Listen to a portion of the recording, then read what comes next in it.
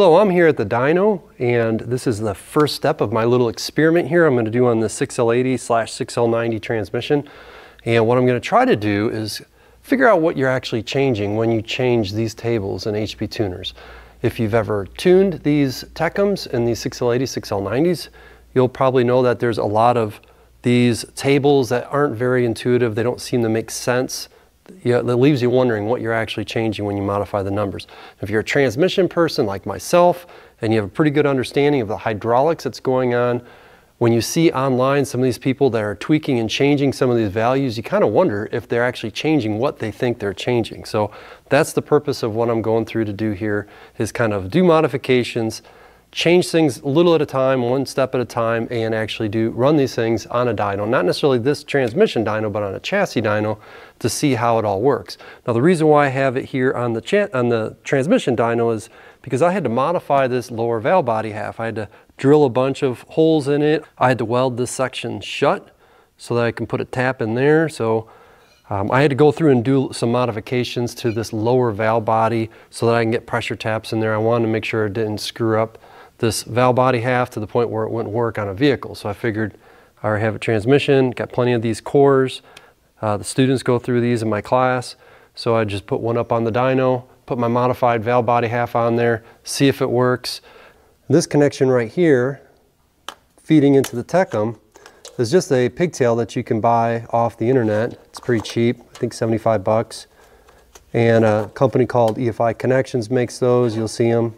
They also make other connections for computers and so forth. I bought this E38 ECM off of eBay for like 75 bucks or something. Came with the pigtails on them. And you can buy, I just grabbed one off of a car that we were scrapping out, but you can buy these DLC pigtails. And I basically just got power, ground, and some communication lines. And what I've done is I've connected the Techem communication lines, which are these tan wires, to the ECM's communication lines.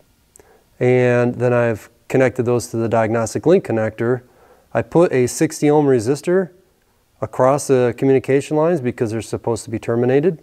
So CAN high and CAN low need to be connected with 60 ohms. I didn't have 60 ohms, so this is two 100 ohm resistors wired in parallel, and then one 10 ohm resistor wired in series with that.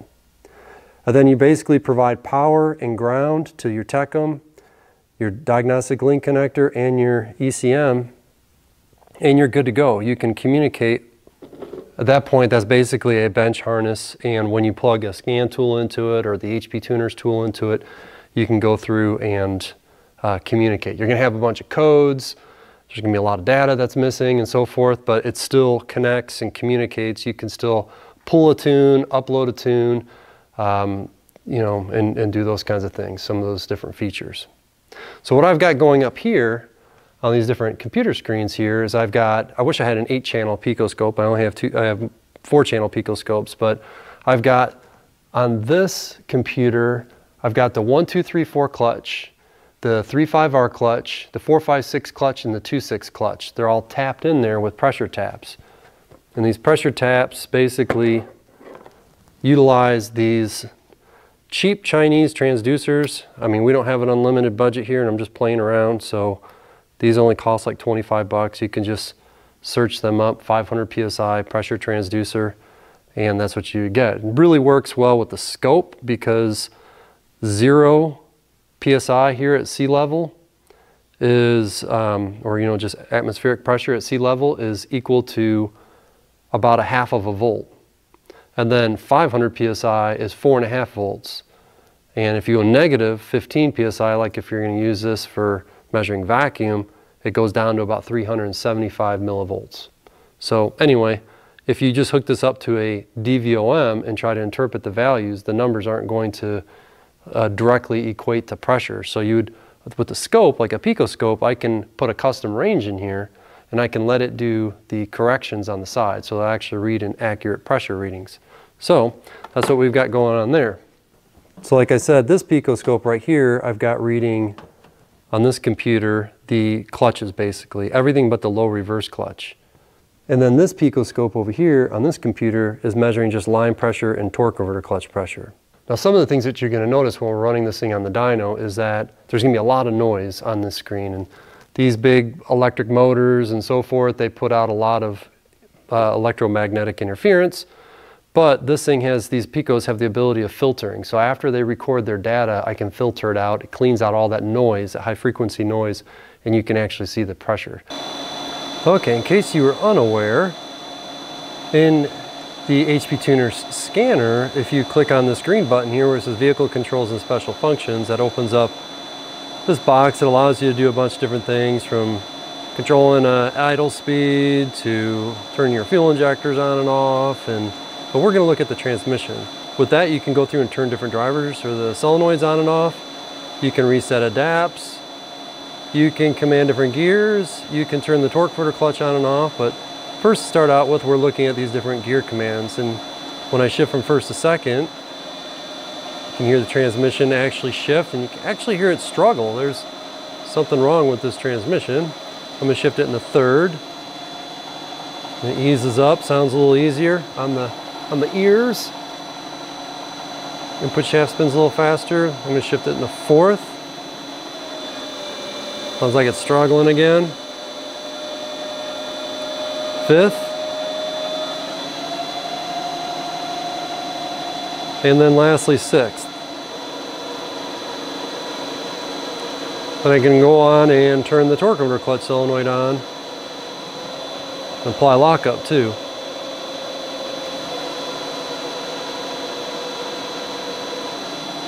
Downshift me back down into first.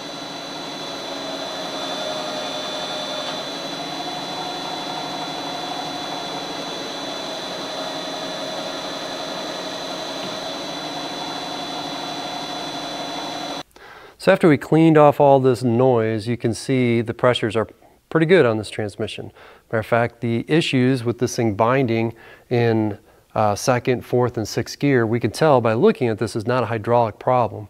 Because when we're in second, fourth, and sixth, all we have are the two clutches that are supposed to be applied. Those are the only ones that have hydraulic pressure. So we know it's not a hydraulic issue. We know it's not coming from a solenoid or a valve. That extra load that's occurring on the motor, on the electric motor on the dyno, that's likely occurring because there's a mechanical problem there. Likely the students didn't get that 3.5R drum all the way down, and they missed the clutch, and when they bolted it together, they crushed it, and that's dragging that on. So that's what I'm assuming. Won't be able to find that out until I take that transmission apart, but really what I was trying to prove out here is that the valve body modification that I did, drilling and tapping into that plate, that all that stuff worked out well and wasn't hanging a valve or having any crazy cross leaks or just leakage, period. You can see here on this pressure graph, in green, I've got the 1, 2, 3, 4 clutch. And as soon as I shifted in the second, the 2.6 clutch pressure climbed up. And when I shifted into third, my 2.6 dropped off and my 3.5R climbed up. And when I shifted into fourth gear, the 3.5R clutch turned off and the 4.5.6 clutch turned on. And then you could see when I shifted into fifth gear, the 1, 2, 3, 4 clutch drops off and my 3.5R comes back on. And when I shift into 6, my 3.5R drops off and my 2.6 comes on.